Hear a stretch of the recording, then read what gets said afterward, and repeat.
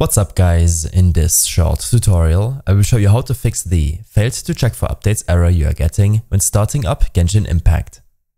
This should be quite an easy tutorial, but if you still have any questions then leave a comment and let me know.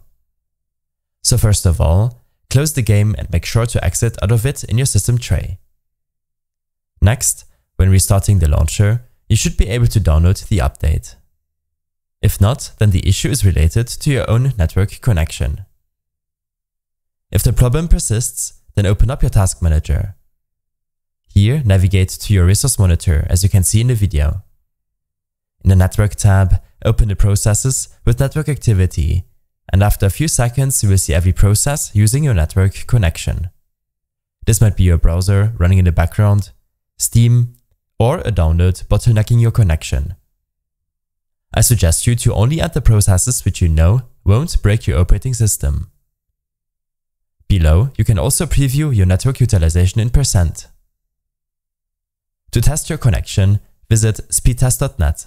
A link will be in the description below.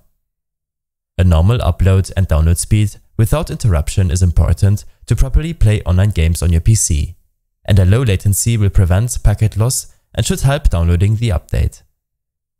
To better your connection, I suggest using an Ethernet cable for best performance. If you need to use a Wi-Fi connection, then make sure to restart your router or modem if you haven't done this in a while, and reduce the amount of devices connected to the same network. I hope this helped you out. Leave a comment if you have any questions and see you in the next one.